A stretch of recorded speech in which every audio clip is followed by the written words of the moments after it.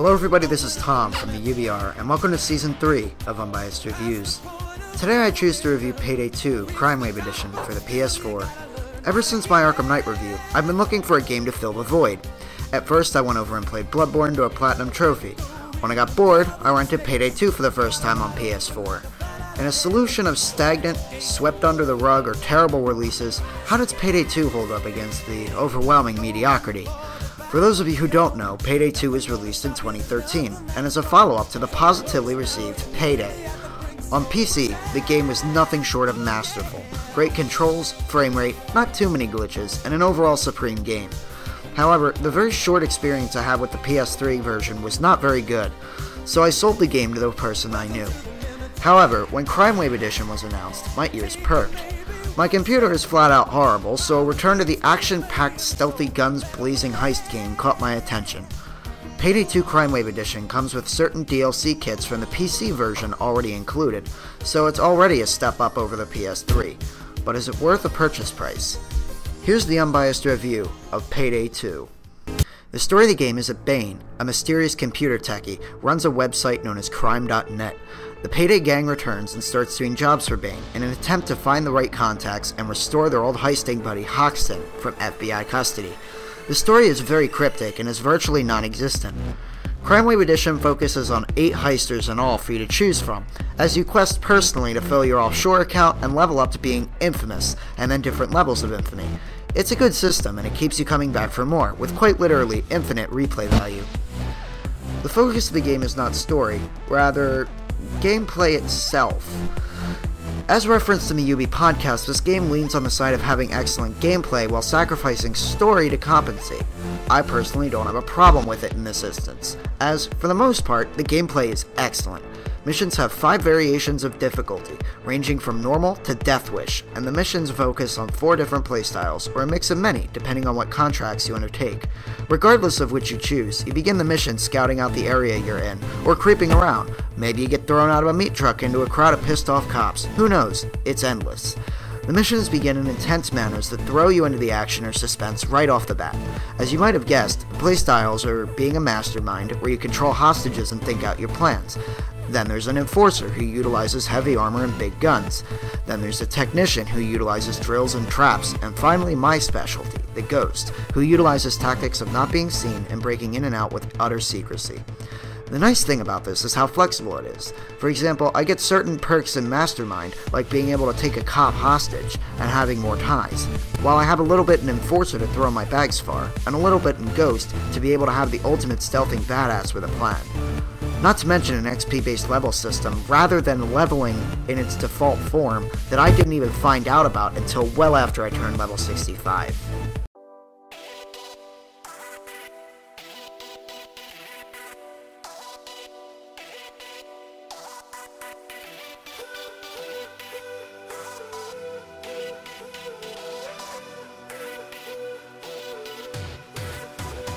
And loud approaches, getting everybody on the ground, keeping people hostage, and defending against waves of cops is endless fun, provided you have people to play with.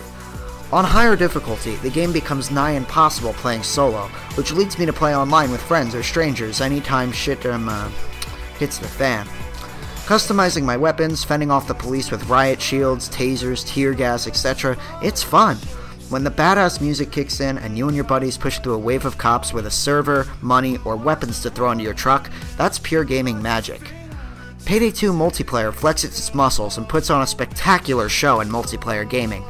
However, this does bring a certain con to my attention. Why is there no in-game voice chat? Communication and teamwork is so heavily pushed in this game that it brings the question of why it's missing a quintessential element like this. However, one can easily circumvent the problem by creating a PlayStation Party or Skype calling on Xbox One and PC. Whether you're robbing the Federal Reserves, transporting coke through a wave of cops, or eliminating a cartel member amidst swarms of FBI, the loud approach is fun and engaging when played with friends. Now, this leads to the biggest con of the entire review. Sometimes, your internet goes out, your friends go offline, and you continue to play Payday. So you try to have fun with the bots. On multiple occasions, this has led to my demise. We can see a bot here failing to revive. A bot here failing to revive. A bot here just letting an enemy walk into the room. I'm being helped up. This could be the end of it. I think this is the end. Dagon's a retard.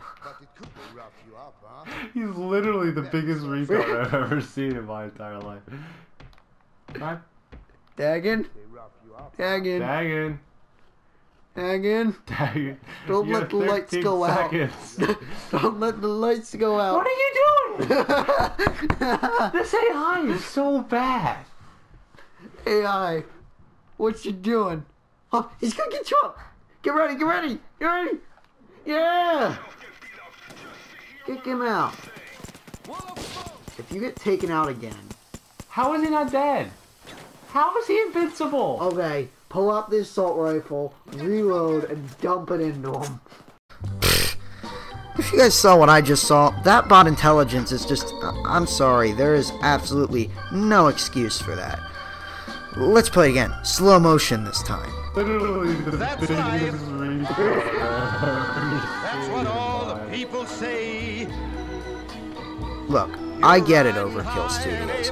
It's a lot of money to program bots. But what the hell is this? No, seriously, what the hell is this? Did you just throw a keyboard down the steps and hope to make the best for your AI? I mean, how did this happen? If your bots are comparable to anything, it's the dialogue in the really bad movie called The Room. But son of a bitch told me that I would get it within 3 months. I saved them bundles. They're crazy. I don't think I will ever get it. They betrayed me, they didn't keep their promise, they tricked me and I don't care anymore. And they are using me, and I am the fool. You think about everything. I don't drink, you know that. Look, I've lost so many games because of stupid bots. Whether they not know how to revive, shoot an enemy, or they let somebody walk right into a room and ambush me while they watch. AI? Yeah, right. More like as. And if you don't know how to read, it sounds like ass. What do you know? Jesus, send out a patch already. Say you don't fancy the loud attempt to a mission. You want to handle things professionally. No problem, because Payday 2 has one of the most extensive stealthing modes I've ever played. You make your own path through a building, be it a jewelry store, bank, or the Smithsonian National Institute. You pick doors, shoot cameras, eliminate cameramen, put down jammers, utilize your body bags. It's all a very good system. Little things like only being able to answer so many emergency pagers until the guy operating the pagers realizes that you're full of shit, to your drill having a sound radius people can hear it in. All of these things play into the massive immersion that Payday 2 stealth goes for. Certain missions push stealth to its limit, and Payday even encourages it for a stealth bonus on missions where it's a possibility. If you are cold, calculated, and most of all patient, stealth can actually be feasible. However, it has a massive learning curve that scares off most people that play it. I recommend that you play that way, however, as I found it the most rewarding experience. Feel free to debate me on that in the comments. Picking locks, creeping in doors, hiding from cameras, and stashing bodies makes for one of the most tense game experiences. That moment where you find yourself standing up in front of your couch wanting to bite your nails, hoping that you pick that door lock before a guard sees the dead body at your feet. Simple moments like this make stealth a lot more tense of an experience, and very underrated in the grand scheme of stealth games. The only bad feature is a funky detection system, and how stupid your hostages can act, and trust me, we are going to get to that.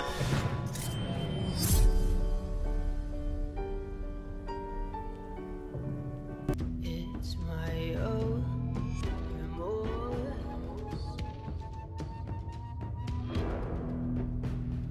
Help me to decide. Help me make the most of freedom and of pleasure. Now, since we have explained the magnificent gameplay, it's time to address cons, and trust me, Payday's a mixed bag of cute kittens and dead children. First off, its terrible AI is not exclusive to the friendly bots. Big problems exist with Payday's entire functionality. bots won't always get on the ground when you tell them to, hostages don't move where you want them to, or sometimes BS spotting systems ruin your experiences with stealth. Then there are little things, like exploits such as hacking voting machines through walls, or a glitch where a security guard won't shoot at you if you're not looking at him. Things like this completely break immersion. It makes me wonder why these glitches are so abundant, and how much liquor the game testers were drinking when they produced this game. I mean, some of the glitches are extremely abundant, and makes you wonder how truly wasted the testers were when they played this game. It's a true shame. Give me that! Stop it, Barney! No! No! Barney, give me that bottle!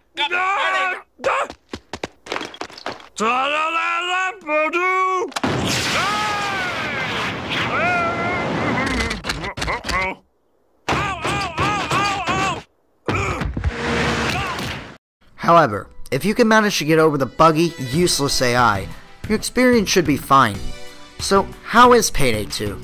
Pretty good, to be honest. Its action is amazing when you play with friends, as it pales in comparison to single player. However, the lack of an in-game voice chat makes multiplayer stealth nigh impossible to pull off. The only nitpick I have is that all the masks, colors, and gun mods come through a random chance card game at the end of a round, but other than that, the game is great. You put prep work into your crimes, be they loud or quiet, and regardless of your approach, you walk away rich and feeling good. Payday 2 has amazing replay value, fun gameplay, and quality DLC. It is also one of the best stealth games out there when the game doesn't glitch. However, terrible glitches take this game to a 9 and lowers it to a 7. The glitches are that bad. The frame rate is inconsistent, and the game all in all looks like it was tested by a bunch of wasted chimps. However, if it is ever patched for consoles, it can skyrocket up to a 9 out of 10. GTA 5, ha! Payday kicks its door down, knocks its teeth in, breaks its kneecaps, and threatens it to never try making a heist game again. Now, I would not recommend getting this game if you have a PC, as this is clearly the inferior version. However, its highs luckily outweigh the lows, and make it a worthwhile purchase for a shooter or stealth fan. Well guys, this is Tom from the UBR, and everyone have a great day, and welcome to Season 3.